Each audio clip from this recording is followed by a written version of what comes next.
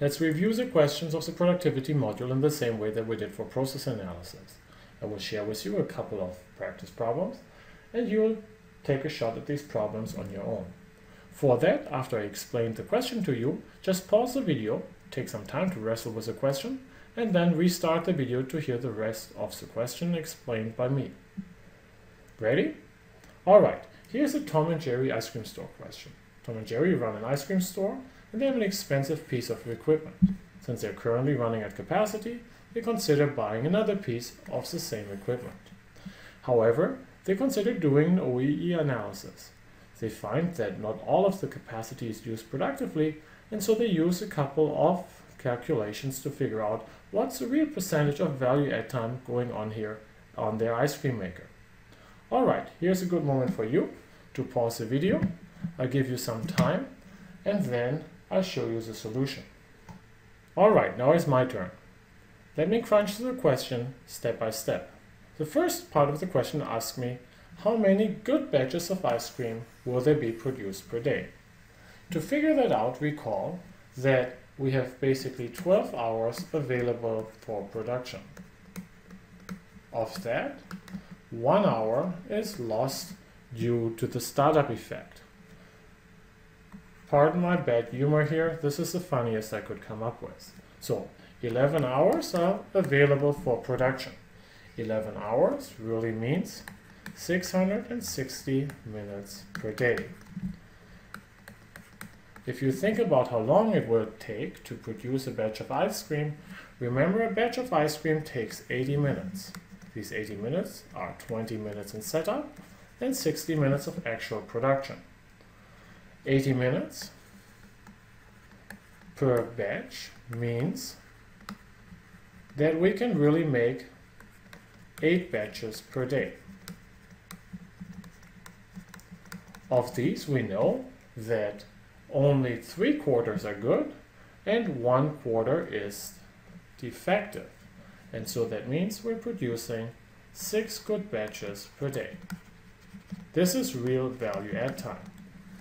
We know that these 6 batches are justifying really 60 minutes per batch of production time, and that gives us 360 minutes of productive time per day.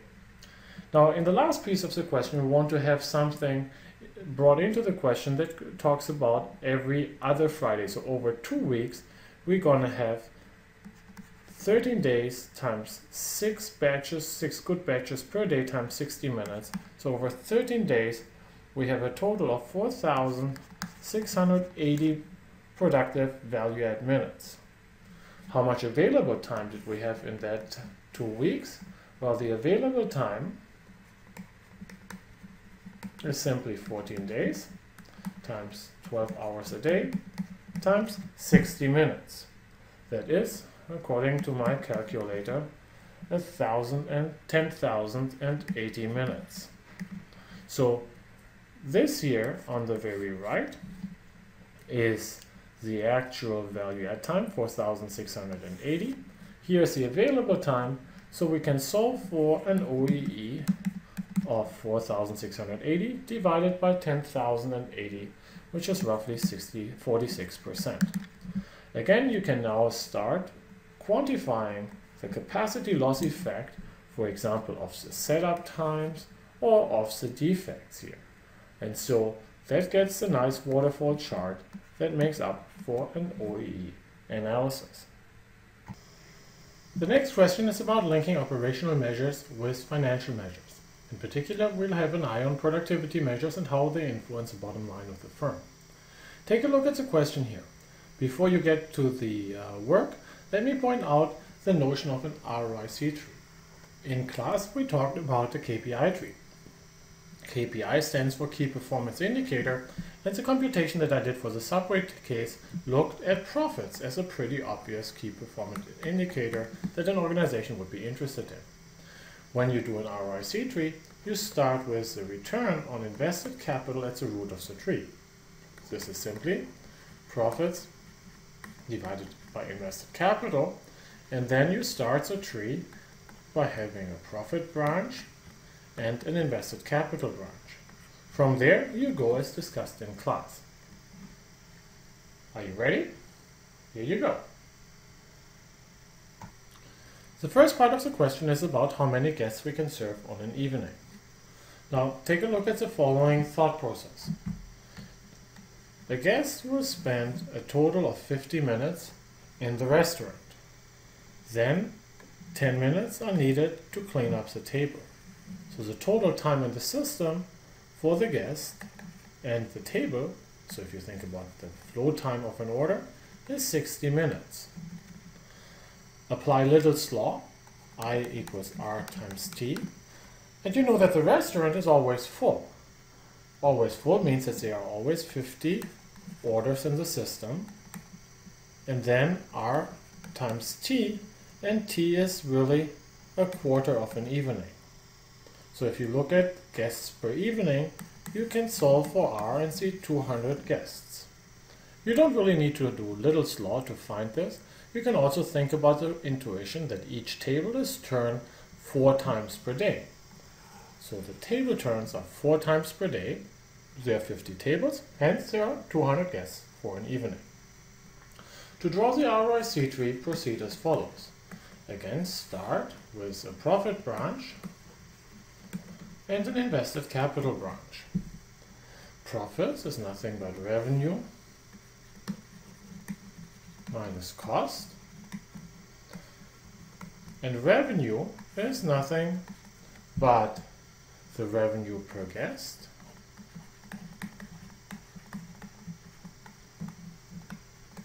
times the number of guests per night. The number of guests per night are simply the number of seats that we have available, 50 as we just saw, times the guests per seat, which are driven by the speed with which we turn the seats.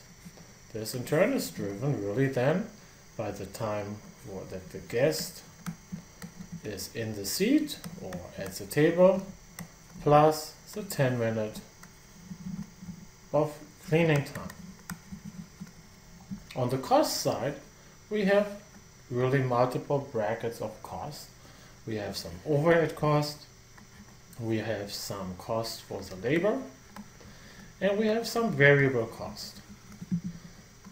The variable costs are largely reflected in the food, and those are simply the number of guests times the amount of dollars that we spend per guest on food-related expenses. This gives you in a nutshell how these variables play together, driving the ROIC. I'll now turn to Excel and actually run the numbers. Alright, let's start with the revenue calculations. We begin by looking at the revenue that we get per guest, 20 bucks. Then we have the time that the guest is in the seat plus the cleaning time, which we said right now is 60 minutes. That allows us to turn the table 240 minutes divided by 60 equals to 4 times. Since we have a number of seats equal to 50, we can get revenue, so we can get, number of guests first per night is simply the turns times the number of seats, and that is 200 guests per night. Next, we'll look at our total revenues as simply the 200 guests that we serve times $20 per guest equals to $4,000 revenue per evening. Next, on the cost side, we look at the labor cost first. On the labor cost, we have 20 employees taking home 90 bucks per evening. On the overhead side, that is simple, it's a flat 1,000. And on the variable cost for the food, we have to now look at the guests that we serve, 200, and multiply this with $5.50. So my total cost is simply these three numbers added up. And then I get profits of revenue minus cost equals to $100. Here we have to be very careful because this is the profit per evening. if I want to compute a return on invested capital, returns are typically computed on an annual basis. And so my profits per year are simply 365 times my profits per evening. That gives me then, this is per year, that gives me then my ROIC as the ratio between the profits that I have here and the invested capital that I just squeezed in here. That is 18.25%. Now the reward of all this tricky calculation is that a sensitivity analysis is quite simple. For example, the question alludes to the case that I could shorten the time in the seat to 55 minutes by accelerating the cleaning process. I just type this in, all the numbers we compute, and we see this dramatic increase in ROIC. Now I admit this is based on the assumption that there is really an infinite amount of demand and that we can squeeze these extra customers in, but again, don't be too cautious on the assumptions here, because we're assuming that with unlimited demand at average time, this doesn't really mean that there's always 4 customers being served per seat per night. Some will stay shorter, some stay longer, and as long as there's an infinite demand, we'll always get the extra guests through the system. Anyway, you see now, draw the ROIC tree, compute the ROIC, and then do the sensitivity analysis. Alright, the last question is a line balancing question. You see that there are 6 tasks given to you and a current assignment of tasks to workers. Your job is to balance the line. In the second part of the question, you are supposed to compute the takt time and the target manpower calculation. Now, a word of caution as you start the optimization here to maximize capacity given these 4 workers. As I said in class, there is a way of mathematically formalizing a fancy mathematical optimization problem, but this is really overshooting it. With numbers small as they are here, it's a process of trial and error. You have to just try out different assignment combinations to see if you can further increase the capacity. Good luck! Alright, now let me have a shot here at this problem. Really, we're dealing with a process that consists out of 4 resources, namely the 4 workers. The first resource is just working on task 1, which gives it a processing time of 30 seconds per unit. 25 for the second worker, and then here we combine 3 and 4, so 75 seconds per unit at station 3, and for worker number 4 we have 45 seconds per unit. So we've done this often enough by now in class that we can quickly see that 1 over 75, and this is now units per second, is going to be the bottleneck, and thus this is the capacity of the current line. So this is, again, 1 over 75 times 3,600 seconds in an hour. Now let's assume that tasks are allocated differently. We want to balance the line. And clearly this doesn't look like a really balanced line because there's a big difference between the fellow working here and the fellow working here. So let's see how good we can do. Now imagine the first person here would work on task 1 and task 2. That would give us a 55-second processing time. Then the next person would just work on this one here, 35 seconds for the next one, 40 on the next one, and then 45 for the third step. This would give me an activity time or processing time at the bottleneck of 55 seconds. How did I come up with that solution? Don't ask me. This is a little bit of intuition, a little bit of trial and error. I started with 30, but I doubted that I could get all the way down to a processing time of a bottleneck of 30. Then I tried 30 plus 25 and went from there onward. Could I combine activities so that the processing time at the bottleneck is 55? Yes, I could. Again, this is trial and error as long as you don't learn mathematical programming, which could do this assignment optimally for you. With this in mind, we have a activity time at the bottleneck of 55, and thus a capacity at the bottleneck of 1/5, 55 units per second. The third question is equally tricky. In the third question, you can assume that you can reshuffle these tasks. Now, typically, when you do this, since you're gaining a degree of flexibility, you will be able to squeeze down the processing time at the bottleneck further. However, I couldn't find the combinations of activity times such that the 55 seconds were beaten. Just try it yourself. So maybe you want to combine 30 and 15. It gives you a 45 seconds per unit activity time at the bottleneck. Then you could try, you have 55 up here, that makes it longer. Try it yourself. I couldn't come up with anything faster. So far we have looked at the effect of capacity only. We have maximized capacity. Now we have some information about demand. Demand here is 50 units per hour. Since there are 3,600 seconds in an hour, and we want to have 50 units, we have a 72 second between units takt time.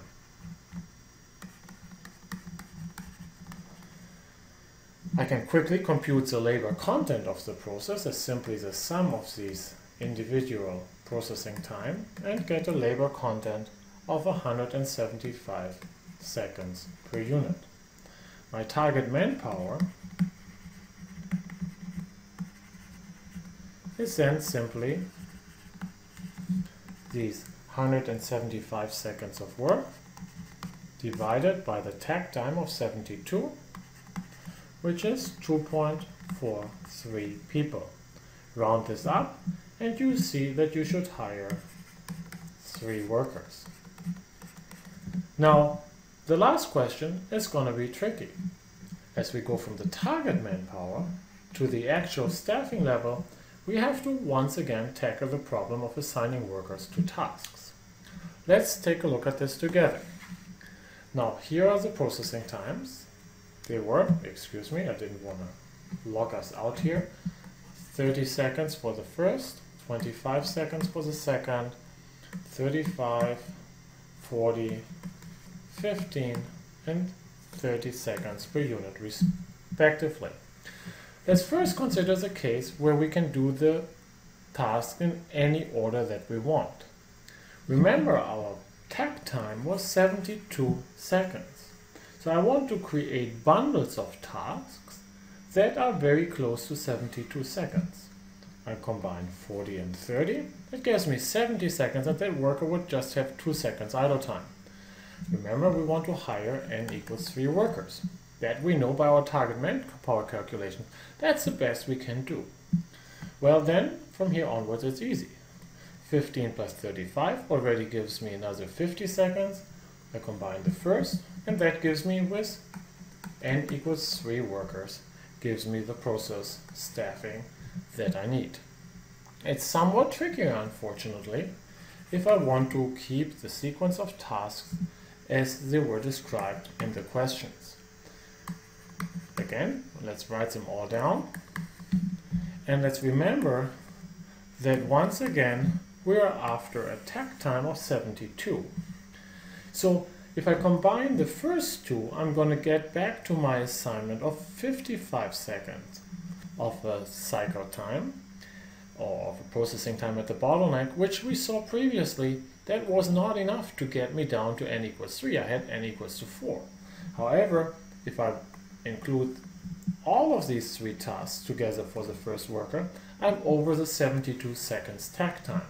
So that means the first worker really has to have these 2 tasks assigned to them. Same logic on the next step. If I combine tasks 3 and 4, I'm over my takt time, and so that doesn't work. And so I have to, unfortunately, hire them and just hire 35 seconds here.